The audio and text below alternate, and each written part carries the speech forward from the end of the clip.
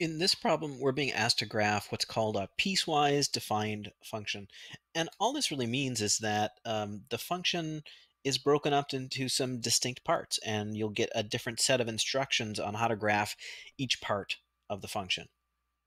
In this problem, we have a function called g of x, and we have two conditions. If x doesn't equal 0, so when x is not 0, the function is at -2.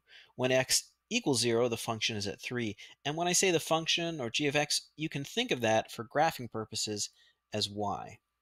So actually, let's look at this part first because it's a little bit easier. What this means is if x equals 0, then y is 3. Well, that's easy enough to graph. X is 0, then y is 3. We can make a dot there. Now, what about this part? The function, or y, is -2 if x doesn't equal 0. That means every other x value on this graph, you're going to have the y value be -2.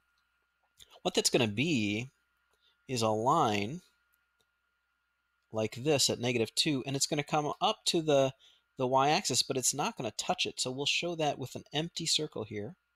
And then it's going to continue on with all these positive x values going off like that. Just imagine that's a straight line.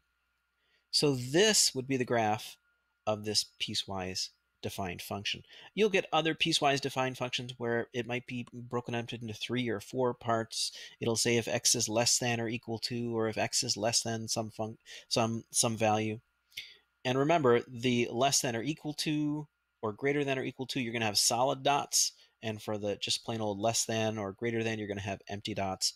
But otherwise, just take each of these pieces, put it up on the graph, and you should have not too much problem with that.